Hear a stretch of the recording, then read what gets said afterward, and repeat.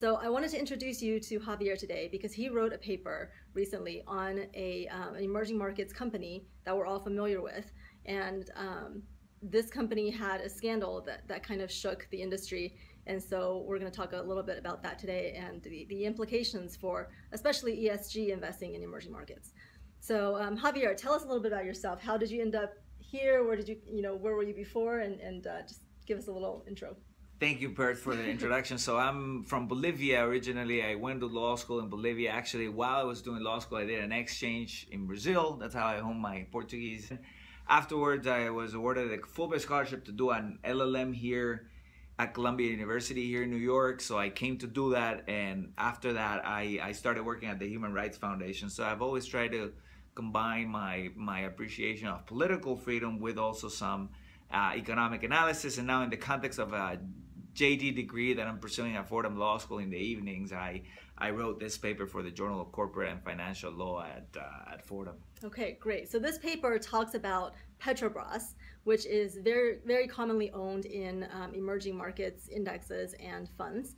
We do not currently hold any Petrobras in the Life and Liberty Emerging Markets Index, but we're going to talk about, so tell us what happened with this scandal and how do they find out about this? So back in 2014, they start investigating this small car wash in Brasilia. In Spanish, the name of the car wash was Lava Jato. And as part of that ends up, they had just passed some reform that allowed for prosecutors to use plea bargains in order to incentivize investigated people to actually rat their friends, right? Like the people that they have been in corruption schemes with. So they get to someone very important very quickly, and then this investigation turns into the largest corruption investigation probably in world history. There have been people that have been comparing it with what happened in ancient Rome on certain cases, and definitely ended up being the largest fraud class action fraud securities litigation class action by investors here in the U.S. by a foreign issuer ever. Measured by what? The settlement size? Yeah, the settlement size. So the settlement size ended up being of around $3 billion, $2.95 billion.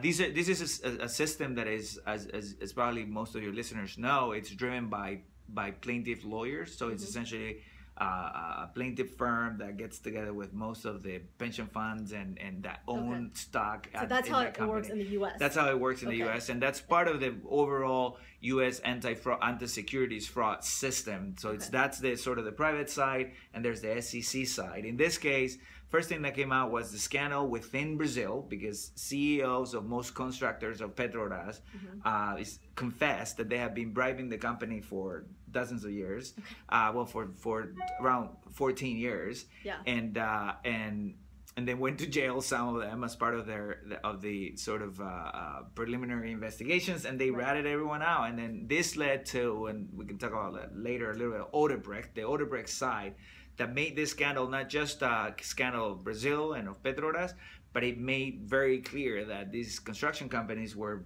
bribing people all over the world, and definitely all over Latin. Skim off the top themselves? The other way around, yeah. So essentially, so they're being bribed. So exactly. Petrobras being the largest company in Brazil, and in the context of Brazil's role in the World Cup and in the Olympics and all that, they constructed a lot over a few years, and this led to the growth of a few. I mean, they were all already big construction companies in Brazil. I'm talking Odebrecht, OAS, Quiros Galvão. There are several big construction companies in Brazil that were involved in this scheme. It was an unprecedented scandal because for the first time, CEOs of these companies were actually being investigated and spending time in jail while the investigations were ongoing. So this would be like if Mark Zuckerberg were sitting in jail being investigated for Facebook? The social effect for this is like one day you turn on the TV and both Bezos and Zuckerberg and Gates and everyone is going to jail essentially, and there's proof and there are testimony and paper trails of a scandal that has been going on. For example, one of these companies ended up confessing to having bribed something to the extent of $800 million over 14 years to 12 governments in Latin America in construction deals. And this brought down several former presidents, Oh my God. Sitting presidents, definitely Peru was particularly affected with this. The scandal is ongoing. They just leaked, I think, 1,000 documents from this bribe division in Odebrecht. So all of these was part of the, I mean, started with a small investigation in Brasilia.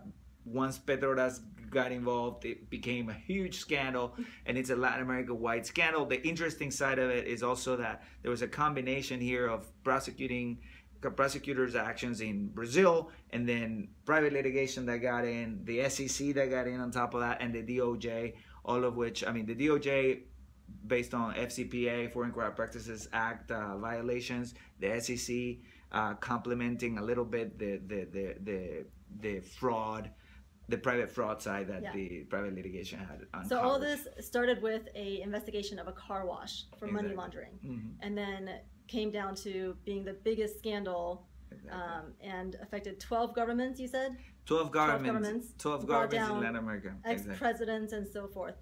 At the height of this was ranked the world's most ethical oil and gas company in the world. In the world, not just by a Swiss firm that does ESG ratings. So, and all this information is in the paper that I will include with this video. So I just thought that was really interesting, and that a lot of us in emerging markets investing are familiar with this scandal, but we're not familiar with the fact that it was ranked so high on ESG ratings in the midst of it.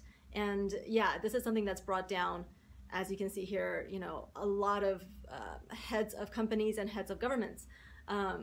And sometimes, you know, with ESG in emerging markets, it's a little harder to do because some of that information is not as transparent, is not as reliable as it is in developed markets. And this is something that we have talked about as well. A lot of us hate on ESG on FinTwit. Dedicate this video to my favorite ESG haters out there.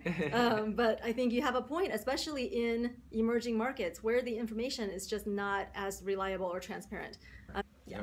Okay, great. Thank you. So since we're here at a Human Rights Foundation, why don't you tell us a little bit about you know, the work of the Human Rights Foundation, just to close, and the Oslo Freedom Forum that you hold. So we're a human rights group founded around 15 years ago, and what we do is focus in countries that lack basic political rights. So we don't do work in all 193 countries in the world. We don't pay attention to all 190. I mean, we do pay attention, but we're not sending communications, reports, videos. You focus on the worst, most authoritarian. Correct, regimes. which for us are around 93 around the world. Okay. Half of them around are full-fledged dictatorships, like no free elections whatsoever, and the other half have some degree of competitiveness, but their regimes cannot be called anymore fully democratic. So they're we call them competitive authoritarian regimes, drawing from some political science analysis. So in those 93 countries, we're essentially exposing all of the bad things that happen in those countries. Our hypothesis is that if you're a fairly free and democratic country and you have free elections and free media and an independent judiciary, you can deal with most of your problems, including a lot of injustices and bad things that might be happening, torturing Guantanamo, very bad things, but you can within your democratic system deal with them somehow.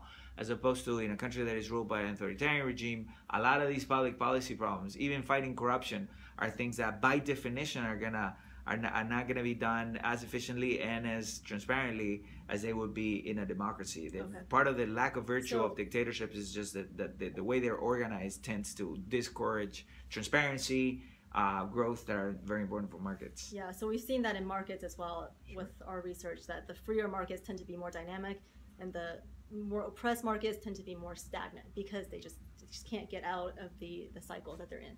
So yeah, I really appreciate the work of the Human Rights Foundation, and through them I have met so many amazing freedom fighters from all around the world. So, you know, Saudi Arabia, Syria, you know, Russia, China, North Korea, and these guys are working with them, Venezuela of course, and these guys are working with them to help bring the message of freedom to these places, and also give them a platform so that people like us can learn about it as well. So if you're looking for a organization to support over the holidays, the Human Rights Foundation is one that I highly recommend. And thank you so much for being with us today. Thank you, Berth. Yeah. All right. Appreciate Thanks, guys.